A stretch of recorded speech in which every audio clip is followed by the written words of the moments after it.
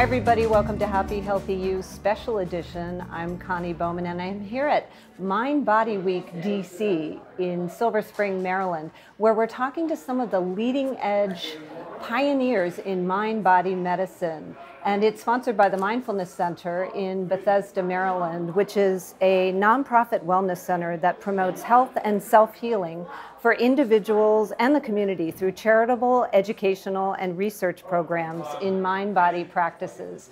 And I'm here with John Glowa, Ph.D. He was one of the first speakers today, and he's a longtime friend of the Mindfulness Center. He's a former program officer at NIH, and you worked on funding some of these studies that have brought us many of these mindfulness practices. That's true.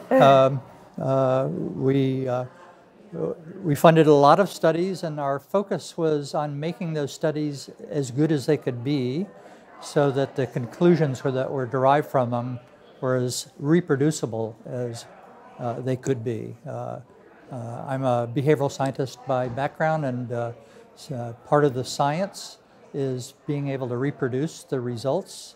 The more times you can reproduce it, the better you understand it, or alternatively, the less you can, the more confused you will get. So, yes. Yeah, and there are so many modalities now that people are finding relief for pain. And you mentioned in your talk that the primary reason that people are coming to doctors now is for pain management. What are some of the modalities that you have found in your research are working? Well, certainly the movement modalities, Tai Chi, Qigong, and even exercise can provide some relief. The meditative approaches are thought to provide some relief. The evidence is interesting, but the quality of the evidence still needs to be improved. These are not unlike clinical trials with drugs in the sense that sometimes approaches are found that are less effective, but unlike the clinical trials with drugs, the dose and the difference between the control group and the treatment group are very constant there. As you mentioned with the meditative approaches or any of the CAM approaches, they're often a mixed bag of approaches, and particularly in the clinician's office as opposed to the research setting. We don't have any problem with clinicians trying a mixed bag of approaches because that's individualized medicine, and that often works best.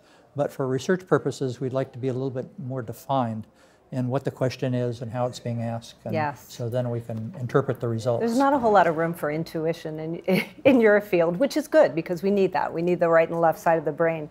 You mentioned in your talk also that meditation and the effects of meditation, Tai Chi, yoga, some of these modalities, practices, is cumulative, whereas with a drug, an opiate, we see immediate result and then that wears off and then the pain comes back. Can you speak to that a little bit? How does that work? Certainly. I see it actually as a two-phase process. One is they have to be learned. They have to be acquired, and that can take varying amounts of time. Certainly depending upon the clinical condition of the person. An interesting question is whether all of the skills can be acquired at all or not. But once they are acquired, and once people are performing at a level with whatever the skill is, whether it's simply a cognitive skill or whether it's a movement skill, then there's another phase where one asks whether the practice has to be continued at some rate in order to maintain its benefit. And that's something that it's hard to do. It's called the follow-up of the study. Many studies now have a 12-month follow-up, but we don't know very often for periods greater than that whether there's reliable follow-up effects. And they're difficult. It's hard to find the people. They disappear. Sometimes health issues take the people that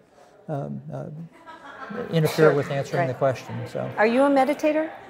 I have learned to meditate, but I don't regularly meditate. Are you a dabbling meditator? You dabble? No, I'm not. For one reason or not, you're I'm a researcher. You have an interest in it. I wouldn't want to bias my point of view too much. Okay. Oh, okay, of course, of course. Well, you mentioned also in your talk that pain changes the brain.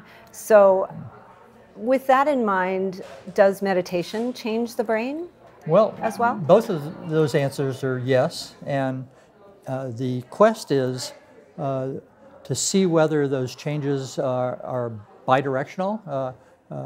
Pain decreases gray matter content, meditation increases it in different areas, but the question would be in the same area. Would that be a way to treat? Is that the mechanism of how meditation has a positive effect on pain?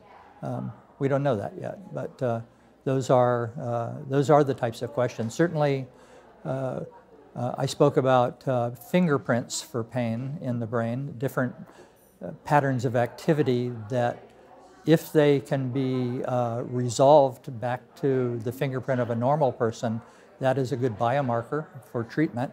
And the thing that's interesting about that is then you can delve in deeper to across the brain areas to find out the sequence of events that occurs. What is causal? What occurred first? What occurred second? What occurred third? And which ones of those effects perhaps are necessary or sufficient to produce the change. So, well, thank you so much, certainly. Dr. Glowa, for your unbiased interest in this subject, because we need people like you. We need you to continue this research and make credible all of these modalities that I love and a lot of our viewers and listeners also love. So thank you for your help with this. Thank you. For more information about the Mindfulness Center, you can go to themindfulnesscenter.org.